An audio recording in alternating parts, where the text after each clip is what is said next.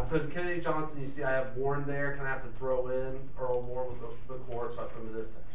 All right, the 1960 election. This is a monumental point in political science history. First of all, the Republican, the candidate was the vice president for Eisenhower, Richard Nixon.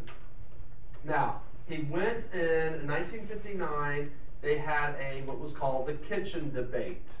He went with the Soviet Union and met with Khrushchev. All right, the premier would be kind of like the president, but of the Soviet Union. So we send our vice president there and negotiate with them.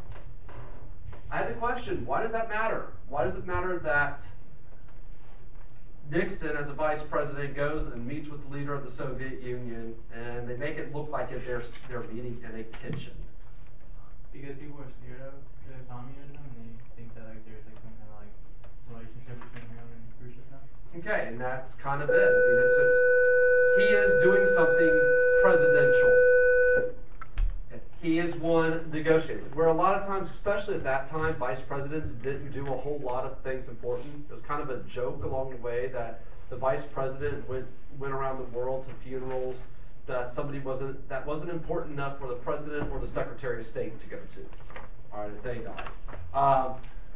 Your lifetime, you have seen 3 of our most powerful vice presidents in the history of the United States, because right now, Joe Biden has a lot more responsibilities than what historically had been done. Dick Cheney had a lot more, and Al Gore before that. So, I mean, this is where before this time, it wasn't a position.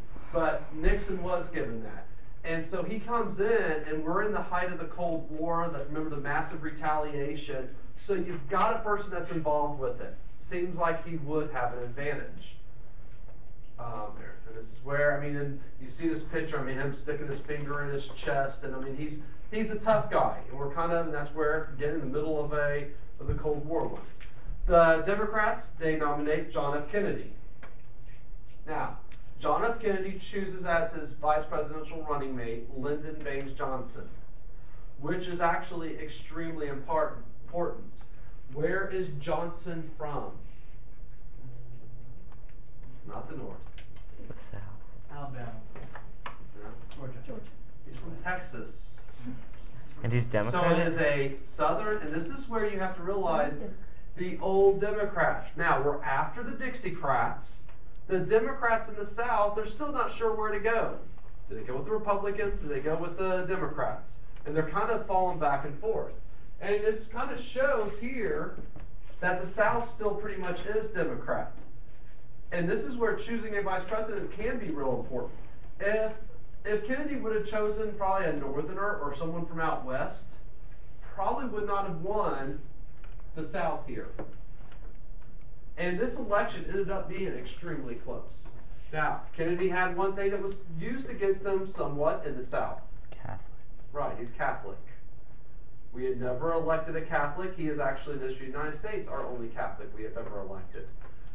What was the fear of electing a Catholic? He'd respond to the Pope instead of the people. Religious. Yeah, the religious side of the Pope is seen as the head of the Catholic Church. The fear was if the Pope if you're a good Catholic, you're doing what the Pope tells you. Well, if you're the president, then the Pope will be in charge of the country. Now, in political science, this was also our first televised debate. We'd had debates before, not much before this time, but this is where we really had this debate. And in this debate, we had people that listened to it on the radio, the old medium, and according to people that listened on to the radio, the majority of them said Nixon won the debate. Those that watched it on TV said JFK won the debate. So if we kind of look at that, who probably truly won the debate when it comes to an argument? Nixon. Yeah, Nixon.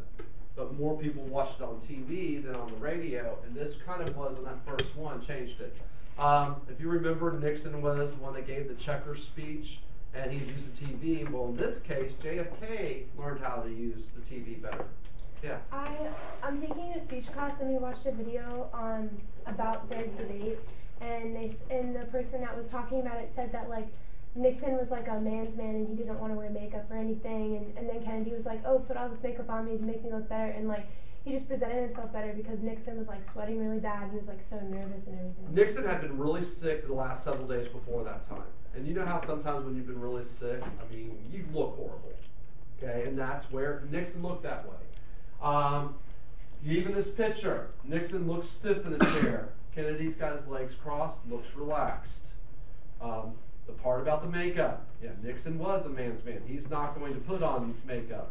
Kennedy, all right, go ahead and do it. What you have to realize also, TV at that time was black and white.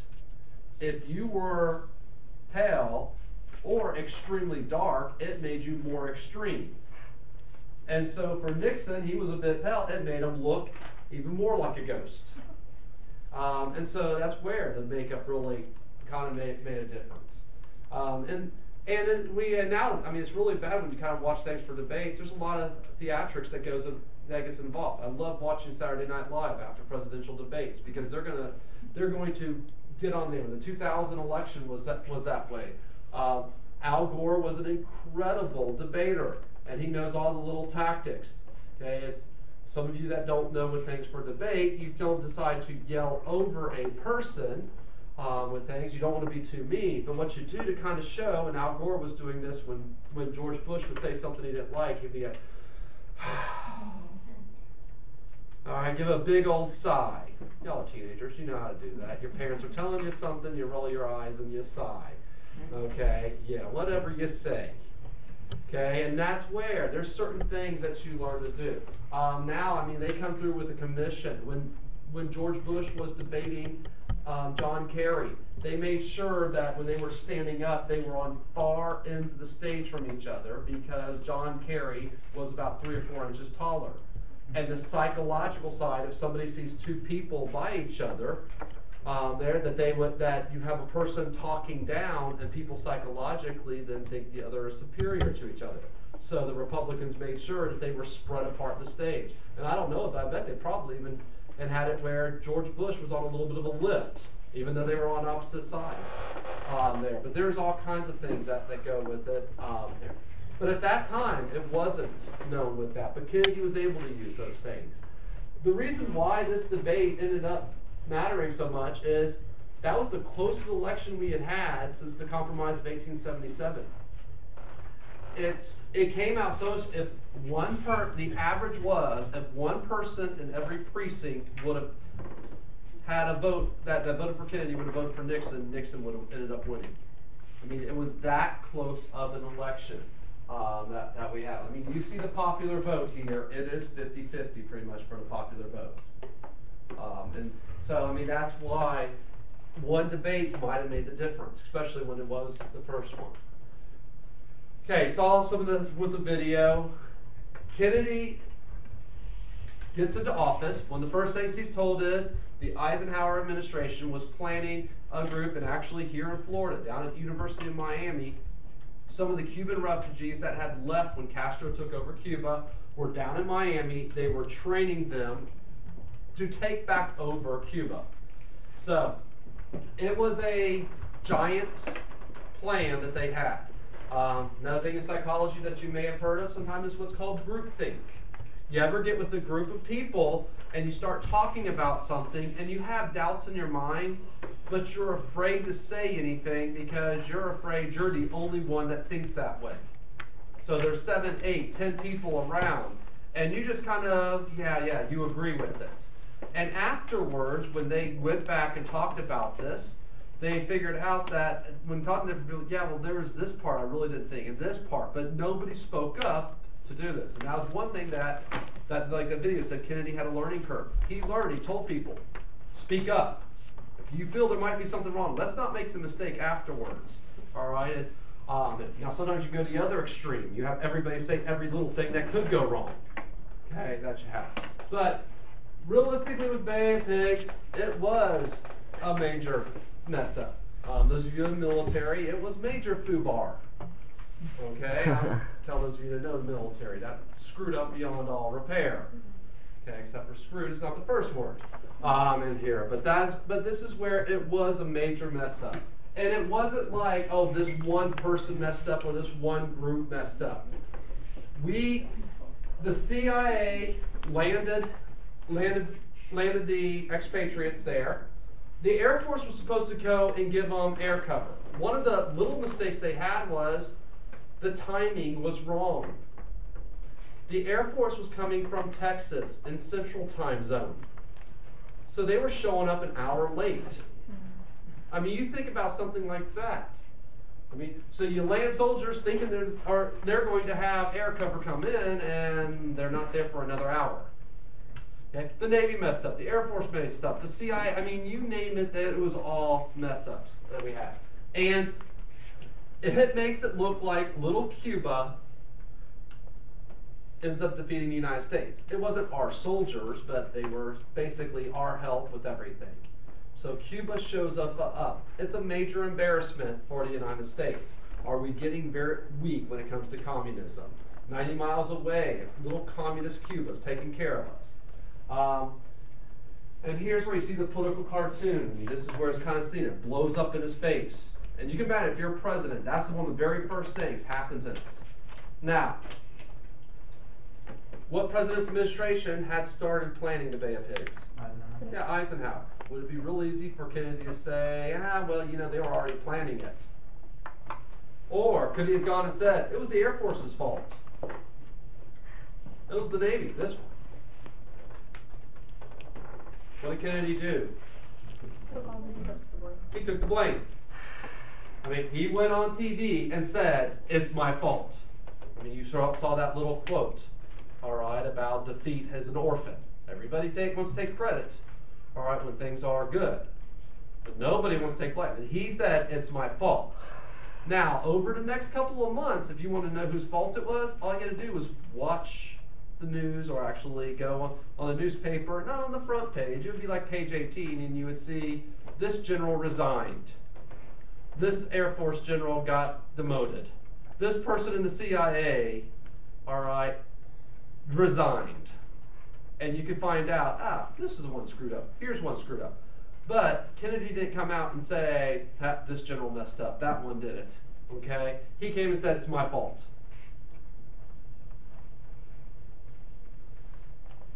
After the Bay of Pigs, we end up coming in basically a little different directions. Now, kind of looking and connecting them together. President Truman, our idea was containment.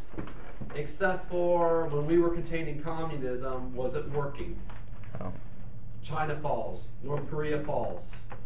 Okay, so then we kind of get to the next idea where we're going to do with Eisenhower. We're going to take it to the brink of war with massive retaliation. But during Kennedy's administration, we will then kind of look at things and say we need to go in a different direction.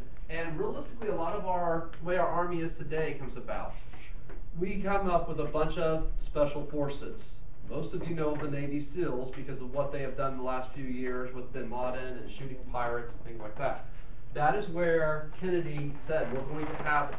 We're going to have a lot of times, we're going to have things happen like in Cuba where we're not going to need a massive army. We're going to need a couple hundred very well-trained soldiers. And that kind of starts with special forces there. And kind of the idea, you can't use a nuclear weapon for every single situation. Next thing that he would have would be called the Alliance for Progress. The Truman Doctrine was, Eisenhower, for a lot of his philosophy, our CIA was going into Latin America, and if they were looking to be communist, the CIA helped overthrow governments. And we once again had come down, and even though we won't call it this, it was almost like the big stick policy. If our little brothers to the south aren't doing what we want, then we'll come in and make you do what we want. We end up going more with what was like Roosevelt's plan with the good neighbor policy. We're going to try to help you out. And we sent financial aid going to South America, Central America. Some of you might look at this and say, wait a minute, that map's wrong. Wait a minute, that was wrong. Is it wrong? Or is it just our perspective? And here's where some of that they look at to try to say, okay, it's not everything coming down from us. And this is where you kind of look. We gave aid, Marshall aid, to Europe. We rebuilt Japan. What did we do to our neighbors? No. Help them out. Well, we haven't. Oh. And that's where Kennedy was saying, well, maybe we should help out our neighbors. Why is it that Cuba decides to become communist right under our nose?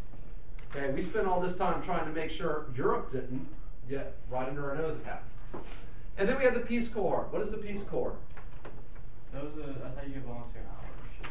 Okay, they're volunteer. Here's where you kind of look at things, and it is a little bit different. And for those baby boomers, and this is part of the idea that Kennedy had, that generation of baby boomers that are now getting to the point that they are in high school, they're college age, they have been the richest in the history of the world of any group of people. Remember that one time right after World War II, the average American family was 15 times richer than the average European family? Oh, I remember that. And so they grew up with that. Well, here's part of Kennedy's idea. Give back to the world. All right, after you go to college or you get out of high school, all right, you've got a degree, you got a skill, go spend a couple of years in South America or Africa and help them out. Does that sound very American? All right, most of you, when you get out of college, all right, heck no, I'm getting a job. I'm going to get a new car. I've been driving this old car for 6 years. Okay, and some of you will say I'll have to pay off my college loan. Now, the Peace Corps is still around today. What's kind of funny is the Peace Corps today, a lot of the people going into the Peace Corps today are actually the same generation that was the original ones. Because a lot of those baby boomers, they're retiring, but do they really want to go and do a retirement lifestyle? Maybe they don't want to golf and travel around. Maybe they want to give back. And so a lot of these baby boomers are actually going to Peace Corps today to go and spend a couple of years overseas doing something and kind of helping out areas. And I have a question, how are these ideas different? What's different about what was happening in the 50s before that? It was like everybody for themselves. Yeah, we weren't getting involved in those places really, in the war. All right, the 50s, remember the materialism, consumerism, okay? But now, yeah, we're getting involved. We're helping out other places. Okay, and again, it's a little bit different attitude. All right, foreign problems. The Berlin Wall. The Berlin Wall that you all probably have in your mind was not the original wall. Overnight, threw up basically a chain link fence with barbed wire on the top. Okay, soldiers came in and basically put it in. It was literally overnight. Anyone know why Khrushchev would be doing that? Wants him to be communist. What? He wants control. He wanted control? So people wouldn't leave this country. Right. See, in East Germany, now, the idea of communism is good overall. Everybody's equal. But again, are all of you equal? So Austin, he's living in East Germany. He is an engineer. Nice. Dylan is a short order cook. Oh, dang it. Okay, he is cutting up the food so that He's a plumber. the other Dylan, the chef, could actually cook it because he's going to cut and chop the food up for him. But you are all equal. So in East Germany, the idea is pretty much our engineer is living the same way as our person that is the prep for a restaurant. Cool. Meanwhile, if you go across the street there into West Berlin, you're going to be paid for, in capitalism, what your skills are. Do you want to stay in East Germany? So what was happening over time in East Germany for their skilled people? Brain drain. Yeah, they'd go into West Berlin and see you. All right, I'm going to make money. And so East Germany was having a brain drain. They're skilled people. They're doctors. They're engineers. Even if you were a person with technical skills, your best welders. Why stay in the communist country when you can get paid more? So Khrushchev put up the fence to stop that. there, and that's where the Y comes in here. Families were separated overnight. Now, over time, this wall would become that giant wall that you picture in your mind. Okay, because again, this goes up in the early 60s. Here's Kennedy. He flies into West Berlin. West Berlin's completely now surrounded by this fence. East Germany. He flies into West Berlin. Does that take some guts? Mm-hmm. I mean, you're pretty much surrounded by, again, we're not in a war with them, but the Cold War, but you're surrounded by the communists. And he gives a speech, Ich ein Berliner. What does that mean? Yes, I'm a jelly donut. And the Germans, they love that. I'm a jelly donut. Is that really what he said? No. He mispronounced something. And remember, in this room, you cannot make fun of somebody for mispronouncing something. I guess for Berliner, if you have the mispronunciation a little bit different, instead of saying I am a fellow Berliner, all right, it's some sort of jelly pastry. So, yes, Kennedy gives his I am a jelly donut speech. But the people in Berlin knew that he was not talking about I am a jelly donut, but they knew that he was saying, I'm with you in your fight for this. That's okay. That's such a very So did he just say this speech in like Yes, he flies again. It is. Yes, and he again, he was trying. Trying to speak. All right, the space race. We do have a little bit of background before for the space race with Sputnik, but we're still kind of looking at things. One thing that Kennedy actually refers to in the 1960 election and debates against Nixon is that we have a missile gap. And what Kennedy ends up doing is gives it a goal for us to go to the moon by the end of the decade. Now, if we're worried about a nuclear war, why are we suddenly going to go to the moon? In case we blow up the planet. Prove that we're Intimidation. Prove that we're awesome. Intimidation. Say haha in your face so you can. If we can send a man to the moon, we can send a missile anywhere. And that's actually here's where Kennedy was an incredible politician. If you tell people that we want to build a rocket so we can go and blow up any place in the world we want. Now, some of you are like, yeah, let's do it. Other people are like, I'm not so sure of that. But we use that same technology that we go to send a person to the moon, bring them back and land them safely. That means that we can go on that same type of rocket, we send it up into the atmosphere, and we put it down anywhere in the world with a nuclear warhead. That's what the space race was actually about. It was for military purposes. But you've got people behind it. We made it where, our astronauts were stars. They had to be really careful. They were very careful with selecting their astronauts. They wanted to make sure that they got clean-cut guys. They didn't. When you see the pictures of them, and as we go through the 60s, and you all start thinking of the hippies, all right, our astronauts were not those guys. They are clean shaven. They have a short haircut. They're dressing, all right, at the military. Well, this is where they are kind of seen in that way. But it was for military reasons. Now, did we get any other benefits out of the space program besides Tang, of course? Y'all didn't grow up in the 70s and 80s when they had to drink Tang was really big, but Tang was something there. But there's all kinds of little things that we have had. Some of you use a GPS. All right, that comes about from these programs. All right, now to kind of see the difference where you have to trick Americans into wanting something. Did the Soviets worry about going to the moon? No.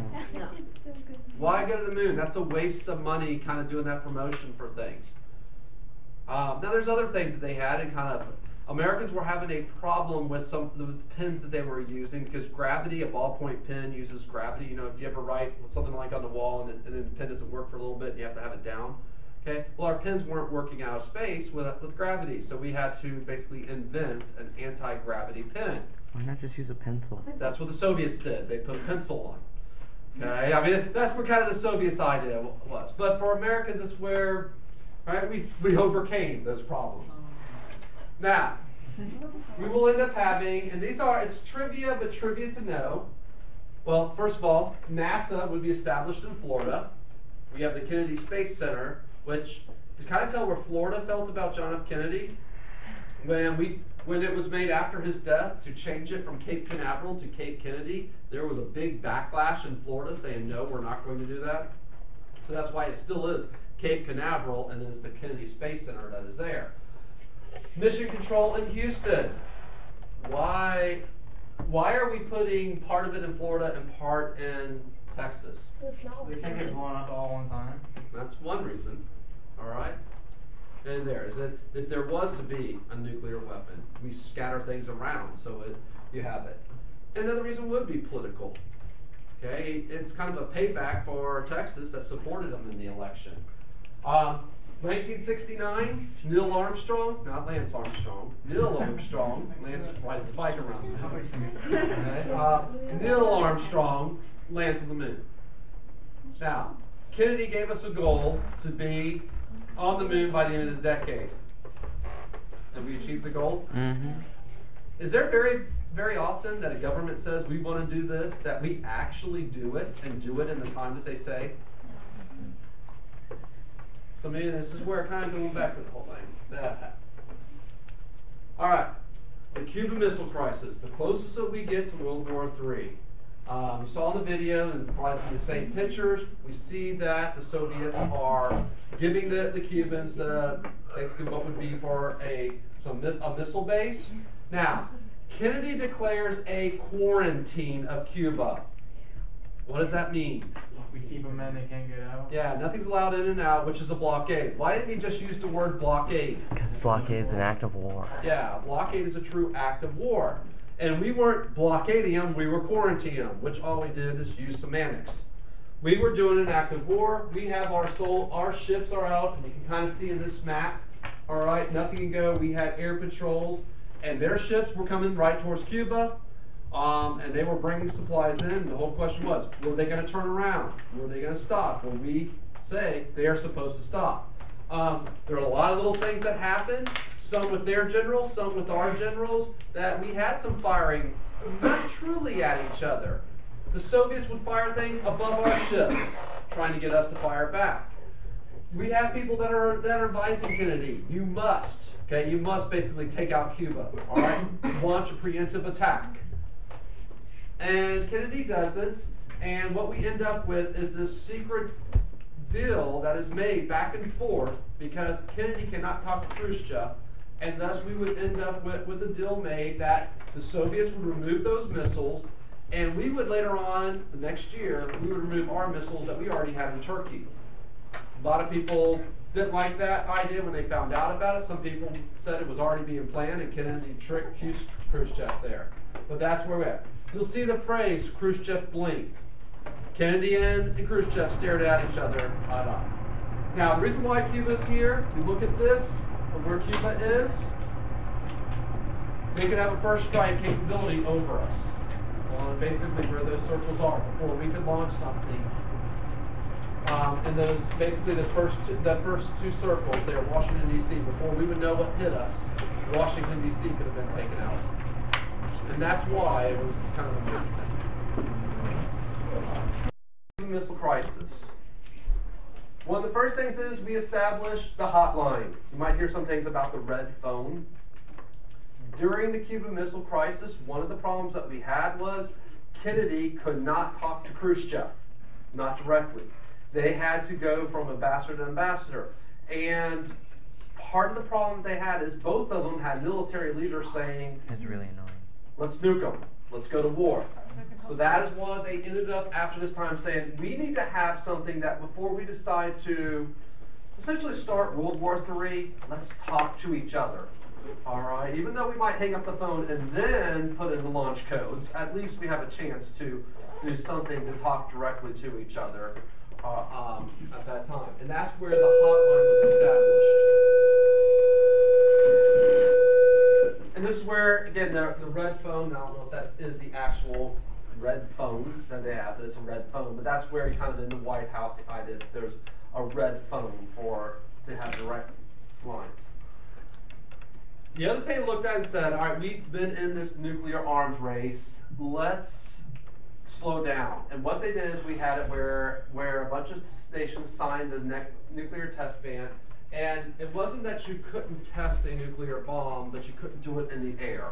Realistically, then you are trying to contain it. Like North Korea has recently gone, and they could tell that there was an earthquake. Well, it happened from where they did an explosion, and they are testing, but at least it is a contained area. We're not releasing all this radiation into the atmosphere. But this is where we start having the steps. We're going to have other talks go for arms race along the way. And what ends up happening, though, is we have another way. Okay, just put it right there. We end up having the space race. All right, and this is where for Kennedy, where he would say for us to try to get to the moon first. Again, the idea was not, oh, we're number one, we put the flag there. Okay? The idea is, let's get our technology to be number one in the world when it comes to that.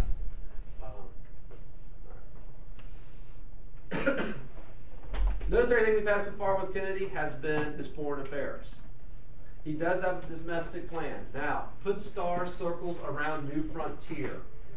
Remember how we had Square Deal, we had New Deal, we have the Fair Deal, well, we have the New Frontier. I remember all these. All right, and this is where his domestic policy. But if you look at this, he's continuing a lot of the ideas that Truman had in his Fair Deal. Aid to education. Truman called for that. Urban renewal. Truman didn't really call as much for this, but this is where, once we get past the 1950s, Harrington's book had shown with the Other America that a lot of the cities were decaying on there. One of the things that Kennedy kept pushing for was civil rights. Was Congress listening to him? No. No, they wouldn't. And this is something that we kind of see time and time again for Congress. In all reality, Kennedy did not have hardly any success when it came on the domestic front. And you can say a lot of things are just like Truman. Okay, there were things that he said, let's do this. Congress told him no. Okay, and so that is where, but there were a few highlights. First of all, he appointed his brother as the Attorney General. Now, the Attorney General is our top cop. In government, we have our separation of powers. The executive branch is in charge of enforcing the laws. Well, the Attorney General is basically your top person for enforcing those laws. And what ended up happening was, after the Birmingham protests that we had, and then where people were peacefully having a parade. You saw some of the images yesterday where they were, using fire hoses on people, having attack dogs for people that were just going to say, end segregation in Birmingham. This is where John F. Kennedy said, no, we're not going to have this, and he sent Robert Kennedy down to start enforcing some of the civil rights laws that were already there. And this would be just to start two things with Kennedy. But besides that, he had actually sat out a lot of the things that he'd done before. The Housing Act of 1961, it didn't do a lot, but this started the process of, we got poor in the cities, we got poor in the urban or the rural areas. Again, Michael Harrington's book, the impact that it would have. What's kind of odd here? Remember trickle-down economics? Who did trickle-down economics? Yeah, the Andrew Mellon and the Republicans. What party is Kennedy? A Democrat. But he is one that he pushes for trickle-down economics when the economy looked like it was slowing down, and it ended up getting the economy going again. And it's actually one of the times that's pointed to in history as trickle-down economics being successful. And again, it was under a Democratic president, in this case for Kennedy, that he had. The minimum wage, $1.25 an hour.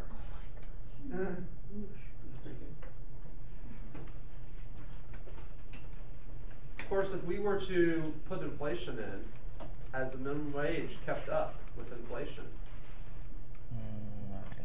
Ish. I don't know exactly what it would be, but I know at one time when looking at things, if we kept up with inflation from this time in the early 60s, over 50 years ago, the minimum wage right now would be somewhere between $10 and $11 an hour. So we have not kept up over in recent decades with that. That's where they're trying to have this. Remember, Truman was able to get a minimum wage. Eisenhower does it. All right, we keep increasing the minimum wage at that time. The key thing about this is he had some success. Most of his ideas were kind of pushed aside by Congress. But then when he would die, it actually would help him. Because our next president, and Johnson, his program would take a lot of Kennedy's ideas, and Johnson would be able to get it through Congress. There's two reasons why Johnson would be successful. The first is he would use a guilt trip. Because he would turn around when he went to Congress and said, this is what your president that was slain wanted. You need to vote for the Civil Rights Bill. That is what he wanted. The other thing was, Johnson had come from the House of Representatives. Johnson was you can either do it in a positive way, a crafty politician, or a sneaky politician. He knew how to twist arms. He knew how to get people to vote. And he would come in there, literally, Johnson, get in their face if you disagreed with them. All right, get in their face and say, you will do this. All right, pretty much bullying some of the people into, you will vote for this way there. Otherwise, if you run for a campaign, I'm going to go against you. All right, I had this question in the very beginning. Why is Kennedy thought he was a great president by so many when he was only in office for 2.5 years, basically 1,000 days? Why is he such a great president? Because his ideas and his beliefs for how America should be. All right, his ideas. What? He was charismatic, and the idea of having the people give back to the country rather than taking. Okay, some of those ideas are different. Giving back to the country. And here's where, with those ideas, one of this is, if you ever hear the term Camelot. Now, what is Camelot usually used in history? Yeah, King Arthur's court. And the idea was that Kennedy comes back in. We go from Eisenhower, Eisenhower was kind of like your nice grandfather figure. The first lady was Mamie Eisenhower, and she definitely seems like this nice grandmotherly type person. Then we go to our first lady, who was Jackie Kennedy. All right, who was seen as just an absolutely beautiful woman. She used that. And she was elegant with this. She went and she gave on TV. She used TV and gave a tour of the White House at Christmas. That's cool. All right, and it was something that for women. This is like they felt like if you have your house and you have visitors come, sometimes here, let me show you around. All right, let me show you your house. Well, she does that on TV. All right, she was a hostess in that way. They're young. They have children while they are in office. By the way, this is a famous photograph of JFK's son as the funeral procession was going by after he died. His son then does a salute. Supposedly, it was all on his own. I guess I'm a little bit cynical in thinking there's probably someone politician-wise said, hey, all right, when this comes by, salute when your dad's, when the horse-drawn carriage comes by with that, the flag's on it, do a salute. Maybe he truly did do it on his own, but it made for a great moment politically. And one thing about the Kennedys was they were a very political family. All right, some people will look and say, how did John F. Kennedy have basically these extramarital relationships when he has a beautiful wife. All right, he has all these things going for him. What did she not know about it? Well, she was a politician herself. Okay, it was almost like a political marriage that she looked the other way. The video that you saw yesterday said that Kennedy was really good at basically putting everything in compartments. Here's my political life, here's my personal life, and people at that time ignored a lot of things. That quote that we have from his speech, where Taylor had said, it is a different idea. As much as you like things given to you, do you appreciate things more when you've earned it? And this is where, Kennedy was telling people, And the biggest failure he ever had in his presidency is the Bay of Pigs. How is the Bay of Pigs as a failure actually something that people look back as a positive for him? Yeah, he took the blame for it. Instead of him being, oh no, it's this fault, this fault. I mean, in your life, have you seen a president take the blame for something that's been gone wrong? No. Okay, no. Usually it's oh, it was here. Whether it be Benghazi, whether it be things that happened in Iraq. All right, and most of you don't remember anything with Clinton that should happen. Basically, that's where we haven't had this at that time. All right, he took the blame for it. All right, so what would be the most negative? And usually when you have some things, the Cuban Missile Crisis, the closest we came to World War III, we have you think about the old-fashioned, we're going to meet in the middle of the street and have a shootout. And what happened? Did we lose? No, he won. I mean, basically, he was a tough guy, even though we didn't go launching nuclear weapons. The space race. He said we're going to put a man on the moon by the end of the decade. Did we do it? Mm-hmm. Yeah. And even though he did not get him successful, was he fighting for civil rights, fighting for the poor? And what's kind of ironic with this, Kennedy was an extremely rich man. So you've got a person that's extremely rich and wealthy that is fighting for the little guy. It's actually a lot like how Franklin Roosevelt was in that way. So people remember him in that way. So even though it may have been a short time, that's why. All right, now for the actual assassination. Occurs in 1963. If you see this is the Zapruder. Anybody know what Zapruder is? Or who he is? Guard. He's not a guard. He's not the shooter. Isn't it the security? No. Can you He was just a guy that came to watch the parade and was going to go by, has a little handheld camera, and happened to film the assassination, what is called the Zapruder film. And we'll watch some things with it later on. But with the Zapruder film, as he's filming, you see this is frame 237, 246. But this is where we have an actual footage of when the assassination took place here. So this is where, with one of the shots, that Kennedy kind of reaches towards his throat here. I don't remember how many slides there are per second, but that's basically like not even but a second or so later that you have. Here we have Jackie Kennedy going out to the back of it to take a piece of his skull. All right, why did she do that? Nobody knows. Okay, in a time of something traumatic happening real fast, do you know what you're doing all the time? All right, but she actually went back and grabbed where there was a chunk of the skull that got blown out of his head. She actually had grabbed it and had it. She doesn't remember doing it, does she? No. I mean, this is one of those things. Things happen real fast. They actually just published a book about, they were interviewing the guy who was helping her, Yeah. and she was covering him up because she knew that half his head is gone. Right. So I mean, so she was thinking somewhat, but at the same time. How many times did you say shot? Did you just say once or twice? Well, and this is where we kind of get to, and this is where we're going to actually watch a little bit about the magic bullet. And you can also see how history with the movie JFK, and we're not watching a whole movie, JFK, all right, it's 3 hours long, and we wouldn't be allowed to watch it. But we're going to watch a couple clips of it. The most famous scene is the trial scene, and some of you are going to be thinking, there was this great conspiracy.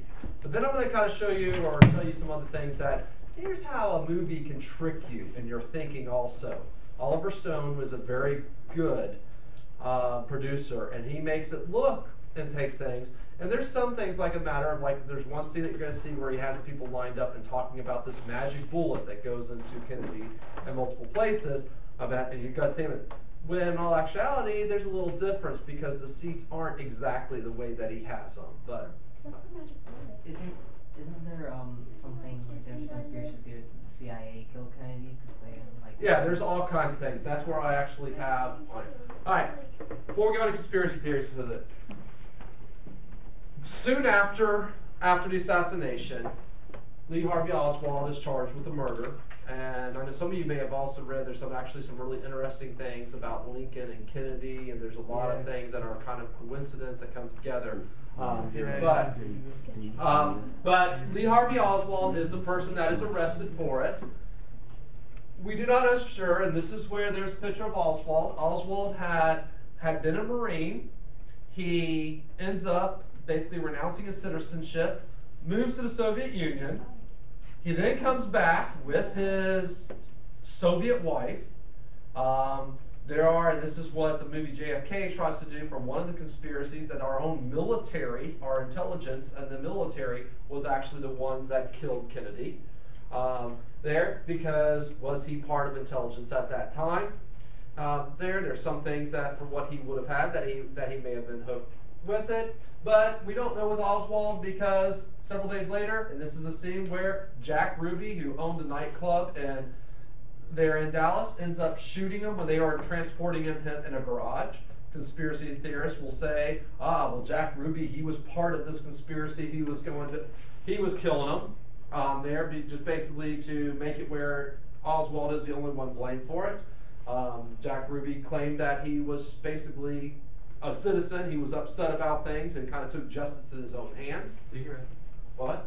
Oh yeah, he went to jail, and then he would never talk after that.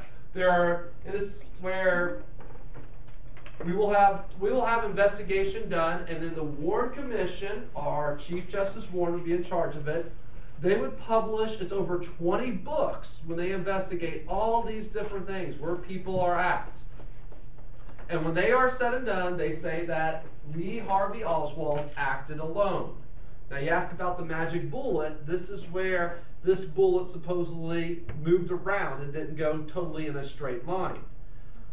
And this is why Oliver Stone makes it look like this bullet comes this way, zigzags, hangs in midair for a little bit, then starts back up again. Kind of makes it seem like that in the movie when explaining the magic bullet.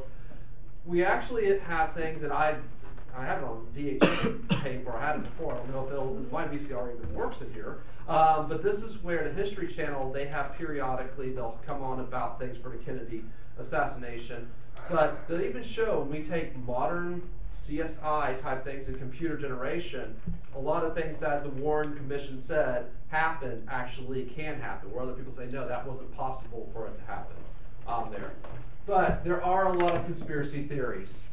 All right. Besides the military, who are some other groups that people think that might have been involved in the conspiracy? Elvis and Tupac. Not Lincoln. Henry Clay. All right, communist, because of the Cuban. Fidel Castro's been asked about it, and Fidel Castro kind of gave the best answer of all for that. Are you kidding me? Would I actually go and assassinate the president? At that time, was the U.S. looking for any reason whatsoever to invade Cuba? When if they were able to say that Castro killed the president of the United States, would that give us a reason to go and invade Cuba? I mean, Castro gave that explanation. There are a lot of people that say it was the mafia, because Kennedy had done some things and his family had crossed the mafia there, and then the mafia was the ones that killed him. The only thing that's happened here, what usually ends up happening with the mafia is, as they arrest different people, someone usually spills their guts. Do you think over the past 60, 50 years, do you think that somebody that was a part of this might have gone and spilled their guts out to save themselves? I mean, I know most of the people in the mafia, they might keep their mouth shut for a lot of things, but if you could save your skin, would you give the information out? And as many people have been arrested for things in 50 years from the mafia. Why do we have conspiracy theories? And more people believe in conspiracy theories now than they did at that time. Huh? Is it just hard for us to think of just one crazy person takes down our president?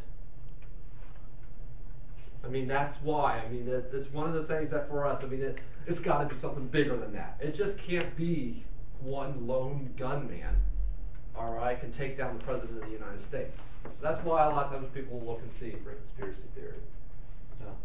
And that's one of the autopsy photos there with the part of the Brandon Taylor was talking about where Jackie was trying to hold it in. All right, we'll stop there since we killed Kennedy. The assassination? All right, good. Yeah. After Kennedy was assassinated, Lyndon Johnson was sworn in. This was on the airplane. Jackie Kennedy is with them. Now, Lyndon Johnson, sometimes you'll hear him as LBJ. So this is our initials for presidents, FDR. Now, even though Ike isn't his initials, but that's where you can have him short for Ike. Then we have JFK. Now we have LBJ there, but he becomes president. Now, he did a lot of things that Kennedy was wanting to have done. He was able to get pushed through Congress. Johnson is an in-your-face type of guy. He knows how to twist the arms for congressmen and then get them things that were done. Part of his ideas were from, remember that book, The Other America? What did Michael Harrington say was wrong in America, The Other America? Or what was The Other America? The poor and the rural. Yeah, poor in the rural area. And where else besides rural? The urban. So basically, we're in the 1950s, we have the suburbs. Well, what about the people that are on the rural area side, and which ones were left behind in the cities? And a lot of Johnson, and this is where you need to know, Great Society. Where we had New Deal, we had Fair Deal, we had New Frontier. Great Society is Johnson. A lot of conservatives today don't like the idea of Great Society. The idea they had was the war on poverty. Now, 1964 election, here's where we get kind of, for political science, we look at one of the elections in this time period. I was thinking the folder right there. This one? Yeah. But this election, and have I shown you all the Daisy ad? Oh man. Alright, I'll try to remember to show you the Daisy ad. For political science, we kind of look at things. And what happens in a Daisy ad, there's this little girl who is counting, basically not counting correctly, and then at the end it basically has an atomic bomb go off. Alright, and it was kind of the idea of one of the very first negative political ads and one of the most impactful ones. But we will end up having with Barry Goldwater, he is an extreme conservative. Lyndon Johnson, at that time, it was not seen as a negative for the word liberal. And he is trying to help out these people that are poor. He has gone through and pushed things through for civil rights.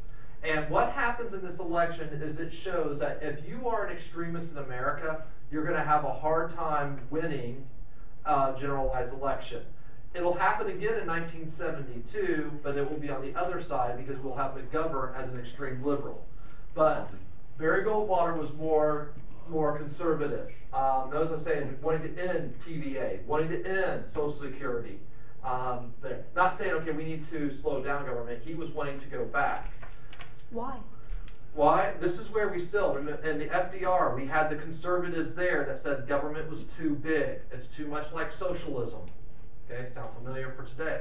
But this is where we have this conflict. How much for government do we need? How much for government to take care of our ills in society?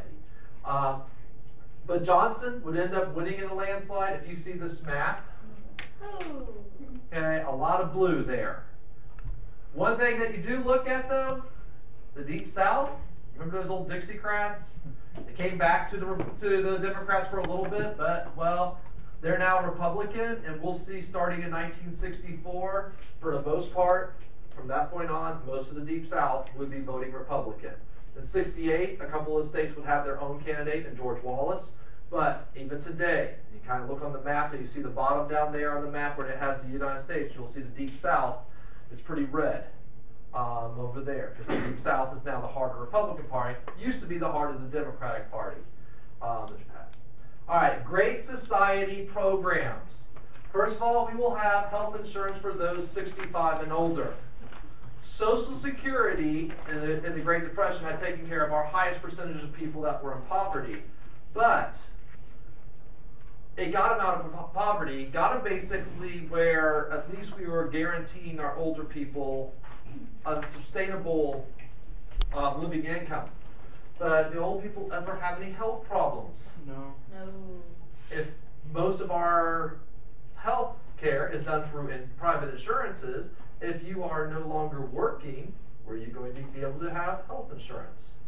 So this is where the government made a health insurance for people 65 and older. We will then have Medicaid. Medicaid is health insurance for disabled or poor. Again, on the bottom, you might have a job, but it would be more of a part-time job. or it was a very low-paying job, and you have a skill that they're not providing health insurance.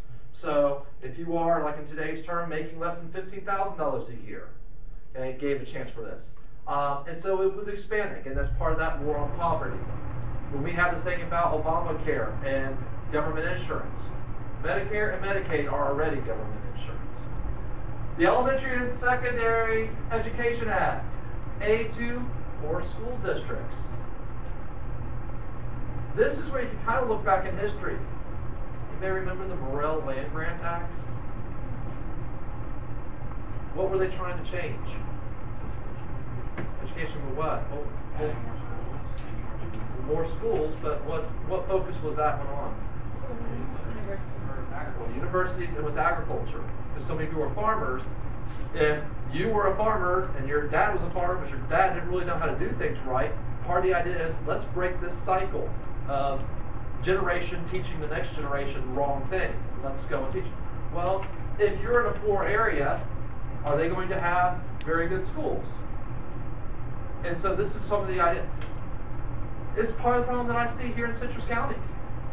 All right, graduation day is a sad day for me because as I see the people walking across the stage and the best and brightest, how many of them will be coming back to Citrus County 5, 10 years later? Some of you will say, I want to. I know some of you right now, all right, your goal is to get the heck out of here. But for a lot of you, even if you wanted to come back here, are there going to be jobs in your field for you to come back here? So, meanwhile, who are the people that aren't ever going to leave Citrus County? So that's the ones that I see, and I'm going to keep seeing over and over again, while some of you that I would like to see 5, 10 years from now, all right, you're going to be in other places. I mean, actually, this weekend came across, it was one of my former students that I had at Crystal River, his parents that have a restaurant, and he's an investment banker in New York City. And mother was saying, it's like, I want John to come back and run the restaurant. I'm like, no, John's not going to come back. To be an investment banker in New York City, come back to Crystal River to run a small business restaurant. It is a family business, but all right, he's not going to do that. Is he going to be able to do an investment firm here in Citrus County? Very good for what he's doing. So it is important. All right, 1965, the Immigration Act. It ends quotas. Remember the Quota Act, the National Origin Acts back in the 20s, so we changed this idea. Foundation on the arts and humanities. Here's where for government, we're kind of getting into the debate now for government. Should the U.S. government be paying for things when it comes to cultural ideas? Should we use taxpayer money to build a concert hall? State of Florida, we actually have a little bit of a different idea also. Should we, right now in the state Congress that we have, should we be spending $4 million a year to renovate the Miami Dolphins Stadium? Which in Congress they're kind of looking at, actually it's over $4 million this year because they're looking to use taxpayer money to reach it. Their idea, the ones legislators fighting for it say, if you fix it up, a Super Bowl, which they're aiming for the 50th anniversary of the Super Bowl, if it goes to Miami, will that bring in a lot of money to the city of Miami if you have the 50th Super Bowl? Yeah, but isn't that kind of like the thing with the Tampa Bay Bucks? Like, we paid for this stadium, but we can't even watch the games. And that's part of the argument that you have on other ways. Plus, for those of you that are going to be going to Florida universities, should maybe that $30 million that they're looking to do, should that maybe be spent on some universities that have had cuts to them over the last 10 years? So, and that's what comes out.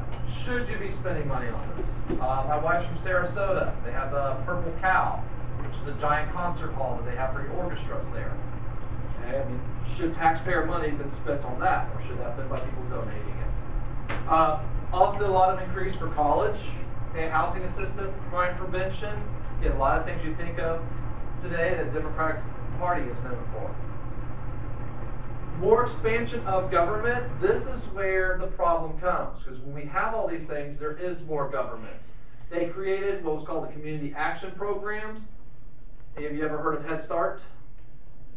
What does Head Start try to do? with school. Get you in school like early. Like Yeah, tries it with students earlier.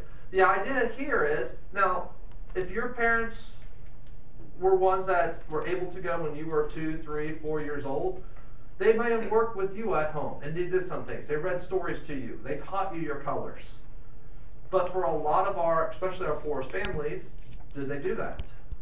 And the idea of Head Start is, well, let's give them a little bit of a head start so that they can have some of that basics.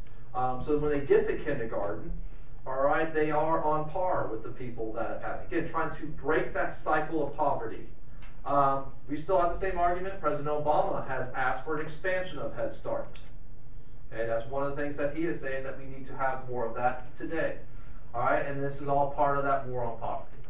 We established the Department of Transportation as a cabinet position. We would establish the Department of Housing and Urban Development.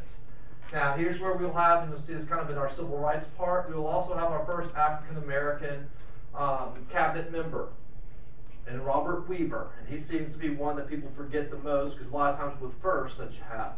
But he was our first African-American cabinet member. We're going to see for the housing and urban development, we'll see this also when we come to the civil rights side, how that comes in again, and trying that white flight that we had, going back and trying to build up things in the cities. All right, 2 books. Now this is kind of thrown in here, but this is a time period of change, and we have influence on it. Mr. Truscott, make you all read Silent Spring. He asked us to. He asked you to. Okay, it used to be an assigned reading when you took biology honors. Don't tell Mr. Keckler that. So it's yeah, the agriculture is a little bit different idea of Silent Spring. But what Silent Spring was, and those of you that aren't sure about it or don't know about it, is the book was written, and one of the focus was on the chemical DDT and how it affected, especially like for bald eagles, it made it where their shells were so fragile that then they would break. And a lot of things, and this is where it was kind of exposing where, yes, we had great science, but we were killing other things. Okay, I mean, yeah, we could kill off these bugs that were bad bugs, but we were also killing off birds and eagles that were there naturally. Michael, did you say them back? Okay. But this is where this would launch the environmental movement. We'll come back to the environmental movement also. We're going to kind of do the counterculture and civil rights. Unsafe at any speed.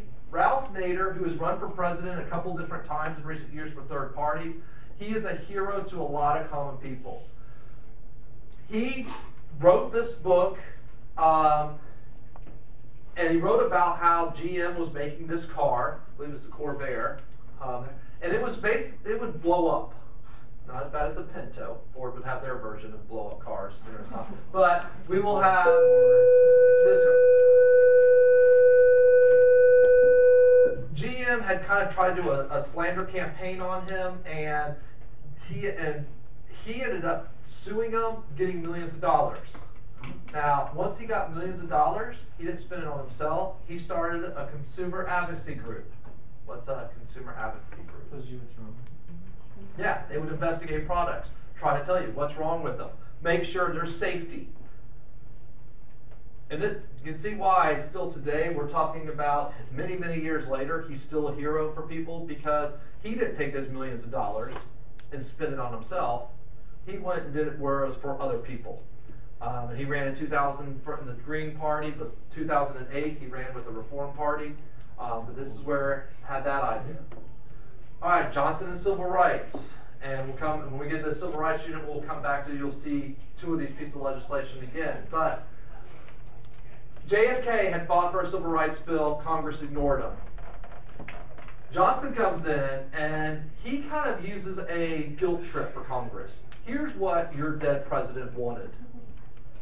Okay? This is what JFK wanted. You need to vote for it. We'll also have, the year before this, the March on Washington speech. All right, and the March on Washington, and then Martin Luther King with the I Have a Dream speech. But I have on here that would be the final straw for many Democrats with the party when they would end up passing the Civil Rights Act. That is why you see that the Deep South ends up going for a Republican Party there. But the Civil Rights Act was passed in 1964. The next year was the Voting Rights Act.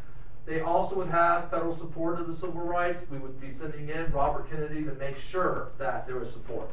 We actually in the news right now that the Supreme Court is looking whether or not we need to continue with the Voting Rights Act, where there are certain states in the South that are monitored to make sure they are not doing anything to suppress the vote of minorities.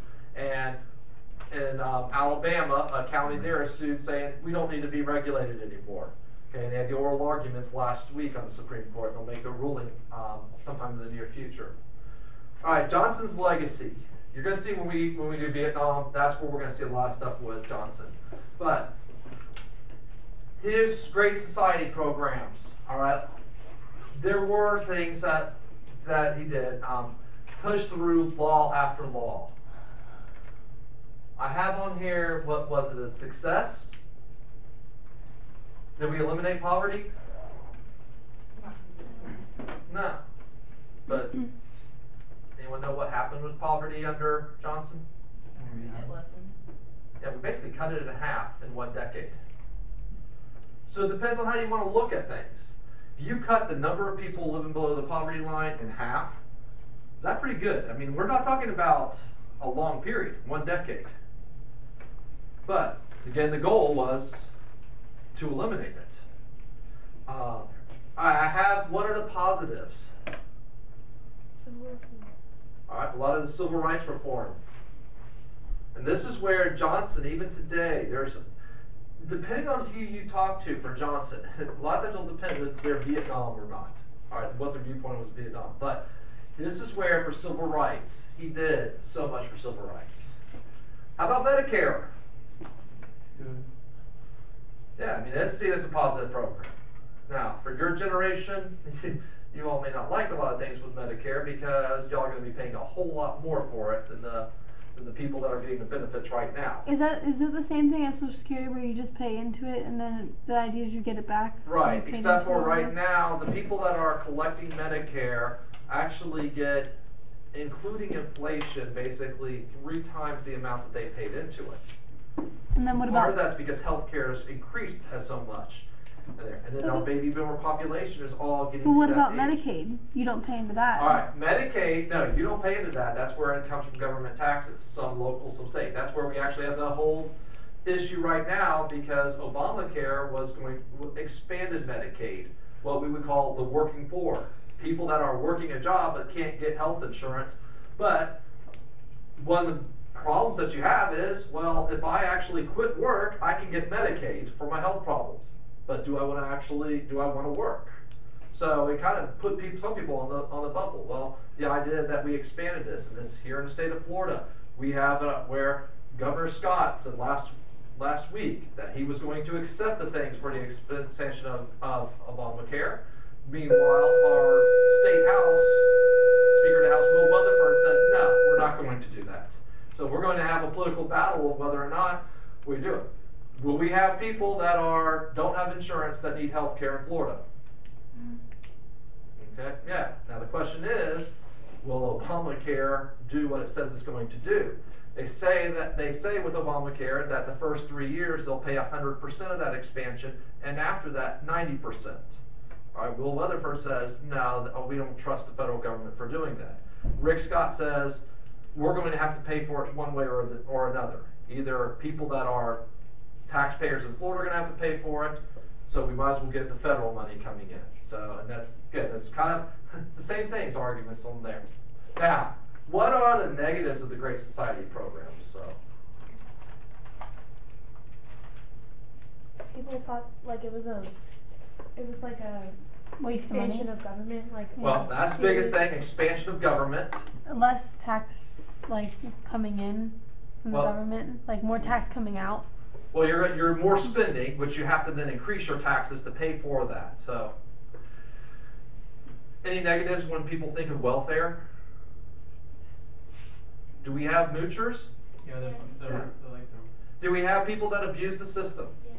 Yeah, and this is where you kind of look at. Now, I will tell you, this is where the people that are the moocher class is not as big as some people think. The problem is, when you do have that small percentage of people that are pretty much cheating, all right, and you're doing right, doesn't that tick you off? Yes. And that's what happens when you have things there. So the negatives you think of is basically the whole negatives you think of when it comes to the whole welfare system. All right, I have the question, what would be the reason the focus would go off the Great Society program in the late 1960s? Anyone know? Vietnam. Yeah, Vietnam. The Vietnam conflict had gotten so big that it's like, all right, we got to take care of this problem.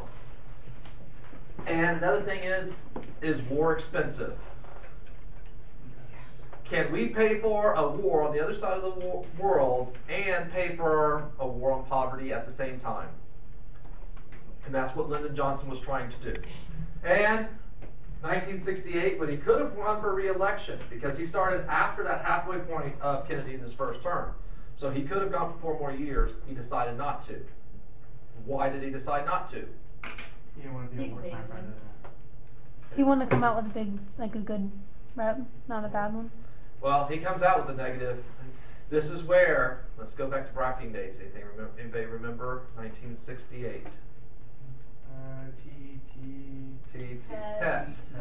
This will be the battle that will kind of change things, because that's kind of the downturn in Vietnam. So the two questions kind of have the same answer. It's Vietnam. Although he's doing things that a lot of people like in America with the Great Society programs, the Vietnam becomes so big by 1968 that he says he will not seek, which the Democrats he put probably wouldn't have got the nomination. And I said, I know we haven't got to the Vietnam yet, but that's where you kind of look and see. And I kind of put Vietnam, not just with each president. I kind of go with Vietnam as one big thing. All right, the Warren Court.